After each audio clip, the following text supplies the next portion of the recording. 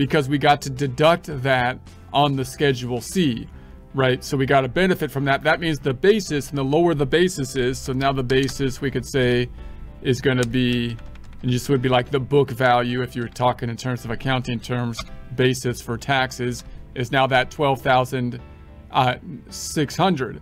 So when we sell it, we're going to sell it, we sold for 15,000, and now our adjusted basis, I should probably call it, adjusted AD basis is now that 12,600. So that means that the gain or loss, in this case a gain, is going to be equal to the 15 minus the 12,006, and that's where we're going to get that 2,400, right? So that's where they're getting this on this page, this 2,400. So now that's a gain. Note that it's not pulling into the Schedule C here, so the gains and losses aren't being pulled in to like the net income, but instead it's being pulled into the other income on Schedule 1. So line 4, other gains or losses from Form 4797. There's that 2,400 plus what's on the Schedule C, 87.6. That's what's coming down to that 90,000 going to the 1040, and then it flows into the 1040 here. Now note that this gain, when I go to the second page and I look at my tax calculation in my software, I don't see another kind of schedule, which often kind of pops up when we have multiple kind of tax tables that we need to calculate on, such as if there was a different capital gains rate than the ordinary income rate and so on. And so notice, if you look at this situation, this is where things get messy when they start changing and having different tax rates. Because like if I bought this property for 25,000, note that I got a benefit of 12,400 of ordinary income in prior years, tax benefit related to ordinary income, not capital gains, right? And that brought my basis down to the 12,600.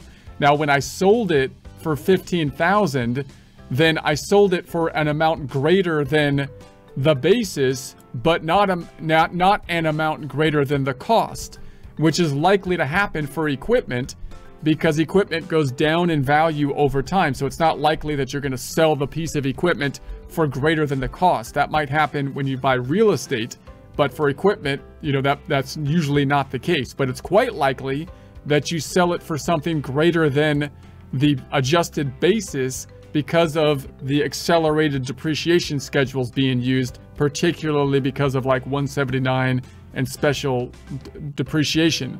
So that means that this 2,400 gain really is a result of me over depreciating. And we over depreciate because we're not even trying to get the depreciation to be correct from an accrual standpoint. We're just following the tax code, which often accelerates the depreciation. So it's likely that we're gonna end up with a gain there. But then the question is, should that gain just conceptually be ordinary income or capital gain in nature? And you could think, well, it's if I got these deductions here for an amount that were ordinary income deductions, you would think that the gain would have to be ordinary income too, because I shouldn't get a capital gain special favorable tax treatment. But if the amount was greater than 25,000 that I sold it for, the cost of it not likely to happen for equipment, but quite possible to happen for real estate, then you have a situation where it's like, well, now you would think the amount that I sold over the amount that I bought it for might be something that I should be calculating as capital gains, right? So if I plug this, let's just see what the software does and say, well, what if I sold this? It's not likely to happen for equipment, but what if I sold this thing for like 30,000, which is 5,000 over my original cost price.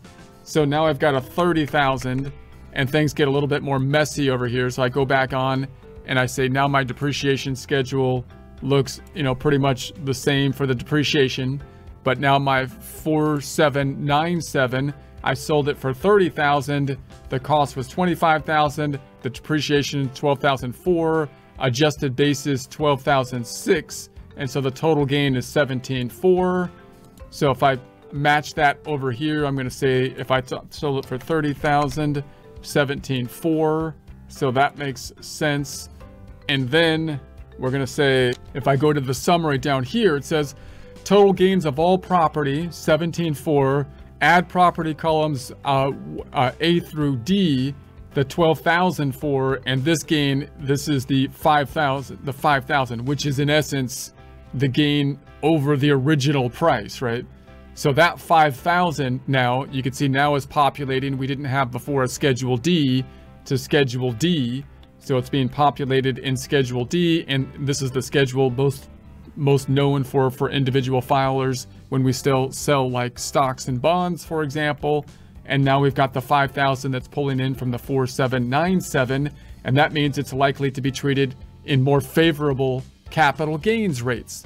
So if I go to then the schedule, we still have on Schedule 1, the 87,600 to 12,004, adding up to the total 100,000 now, but which is interesting because that's where we started with, but that's, I didn't mean to do that. But anyway, if we go then over here, that pulls over, but we also then have the capital gain. So the capital gain, so it's being broken out, the total gain's being broken out here.